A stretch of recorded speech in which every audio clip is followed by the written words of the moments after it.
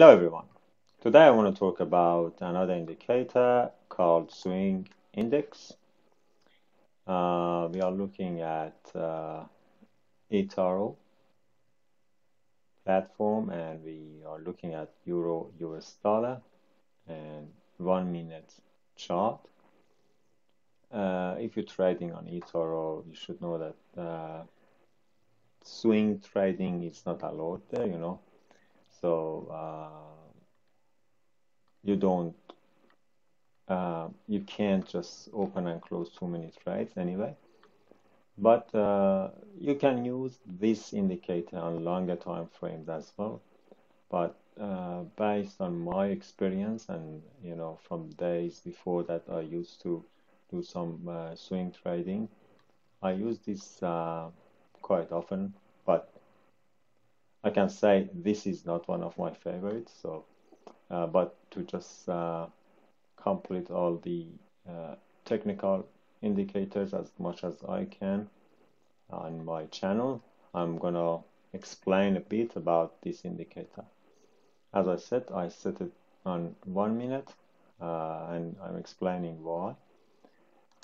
I'm adding the swing index. It's here. If you just go to swing index, and the color doesn't matter, and frankly this limit move value also not important, and even on eToro if you change it to whatever numbers, it just changes the values at the side.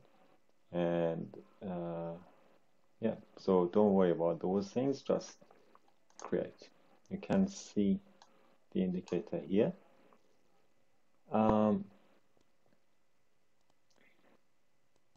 Overall,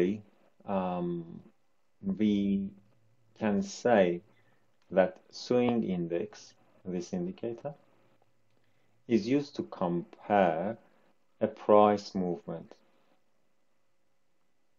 or a price change to price swing. So why it compares these price changes? The purpose of this is to be able to define the strength of the price movement.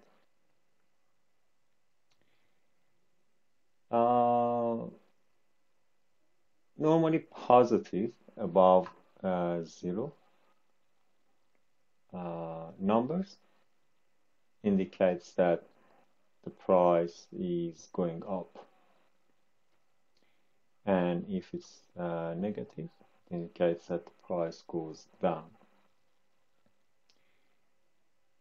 Traditionally, some traders use this indicator to get signals. So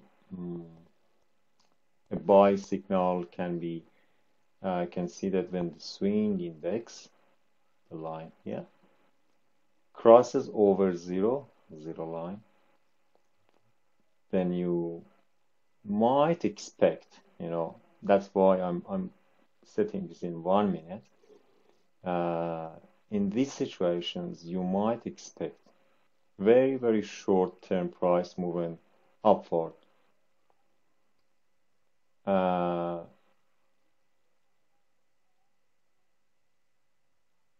So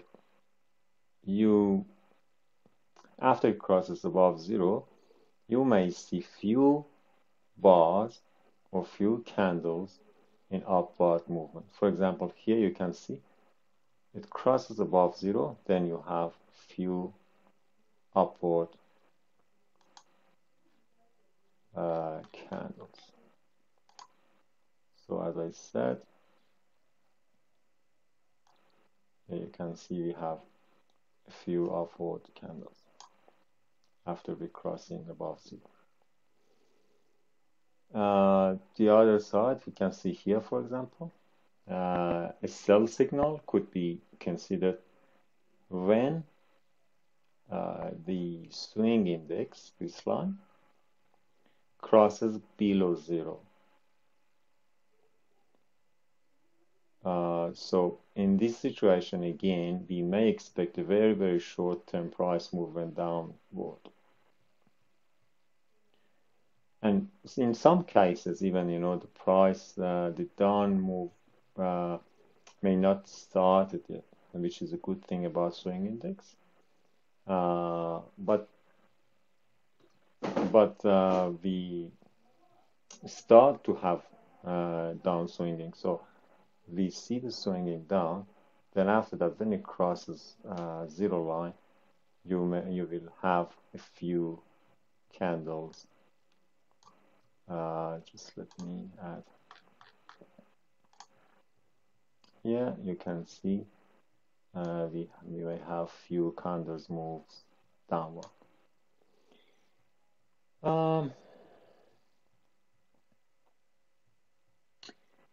As I mentioned, swing index is based on the 2-bar data. So it looks at 2-bar data, and it's used in like intraday short-term trading. Just several bars into the future is what we expect to predict using this indicator, not more, just few bars. As I said, for example, here you can see it crosses below zero, then you can expect few bars downward movement. Or maybe just check a few more. Here you can see we have few upward movement. And this is 1 minute chart. So you see crossing here, you put buy, you just keep watching, and when you see that it going to cross below, just close your buy. So 1, 2, 3, 4 minutes in the trade, and boom, you're going out. That's why I'm saying, some brokers like eToro doesn't like it, and they don't allow you to just open and close trades frequently. And that's part of their policy anyway, and they saying that they want to protect traders. But because this is their platform and one of the indicators on their platform, I thought maybe I just explain it a bit. As you can see, swing index is very choppy, so it may give you some false signals as well, but most of the time the signals are reliable, especially after a big move. Then you expect, bigger movement. When it's very close to the zero, less volatile, but when we moving in wider ranges, then it's more volatile, and you may see bigger movements after each crossing. So yeah, as I said, some traders use this to get signals like this one. Just adding the annotations here. We said, okay, this is a buy signal, and then here it crosses below, so this was a sell signal. But some other traders just look at this to just define the strength of the movements. Then they go to the other indicators and decide if they want to put any new orders or positions. Anyway, this is how you use this indicator. It's not a very popular indicator, and even as I said, it's not one of my favorites, but this is how you set it up, and this is how you're gonna use it.